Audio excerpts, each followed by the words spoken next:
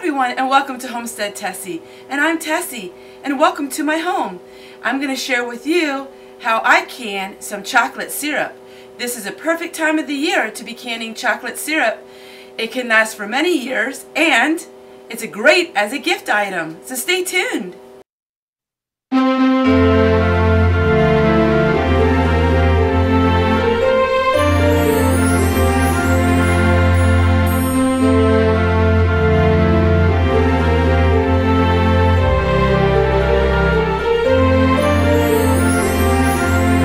And welcome to Homestead Tessie, and my name is Tessie, and today I'm going to share with you how I can my chocolate syrup. I think this video is long awaited for so many people. They have been waiting and waiting and waiting for this video, and finally we're at the time of the year where I can my chocolate syrup. Now I have to give a disclaimer, this is not USDA approved, but in my humble opinion the sugar content in this chocolate syrup would be justified for canning. Now this is not my recipe, but a recipe of many others that I have known. Please use your own discretion. If you are not interested in canning this chocolate syrup, you can also make it to store in your refrigerator, and it would last in your refrigerator 6 to 8 weeks. But I can it. I've had it canned for many years. I've had some canned that are over 2 years old, and they're just as good as your Hershey's syrup that you get in the store. So let's get started. Recipe I am going to double.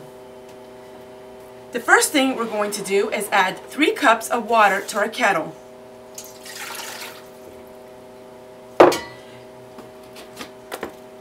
And then we're going to add 6 cups of sugar.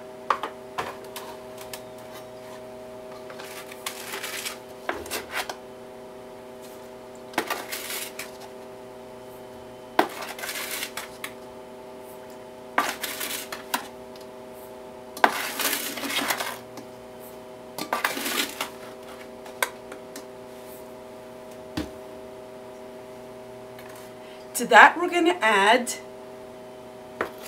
4 tablespoons of honey.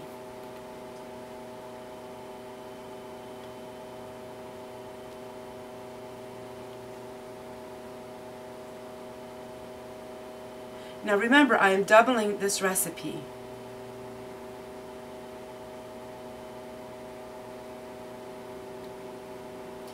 You can make it the same way if you don't want to can it. It's the exact same recipe, and I would not double it if you're not going to can it, and you can keep it in your refrigerator. This is great for chocolate milk. It's great to make chocolate icing with it. It's also great to put a couple tablespoons in your favorite brownie mix. The possibilities are endless with this chocolate syrup. It is so versatile, very good consistency, very nice. I just really love it. It's one of my favorite recipes. And then we're going to add 1/2 of sea salt. So 1/2 teaspoon of sea salt.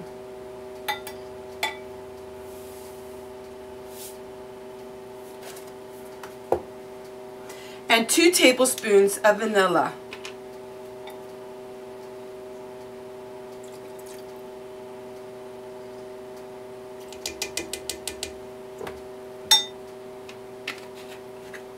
That we're going to add 3 cups of cocoa.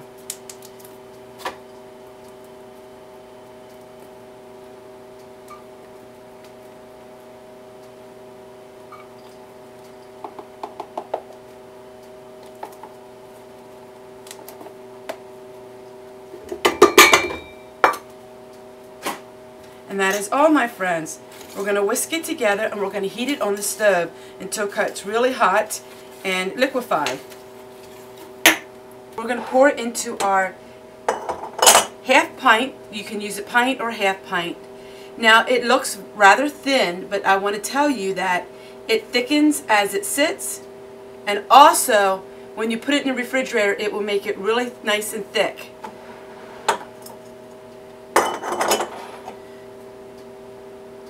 So I'm just going to finishing up here. You want to get your water boiling. You want to have a really good boil when you put your jars in, and we are going to can this for 15 to 20 minutes. So we're going to wipe off our rims. We're going to get a hot lid because we're not pressure canning, so you always want to heat your lids, especially if you're not pressure canning.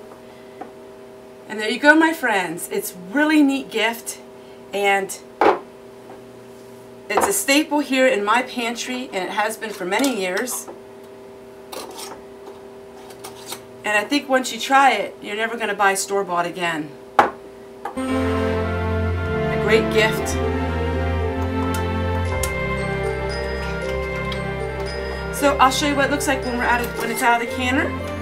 And I want to thank you so much for watching, and I hope to see you guys tomorrow. Bye!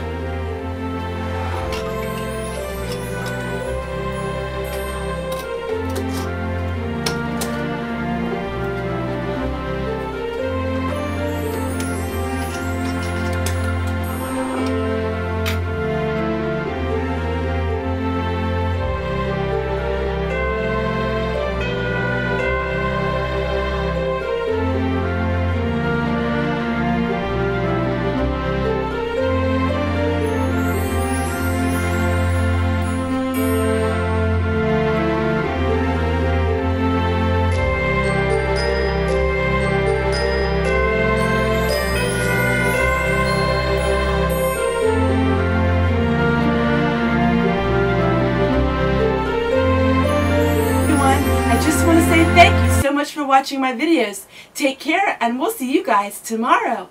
Bye!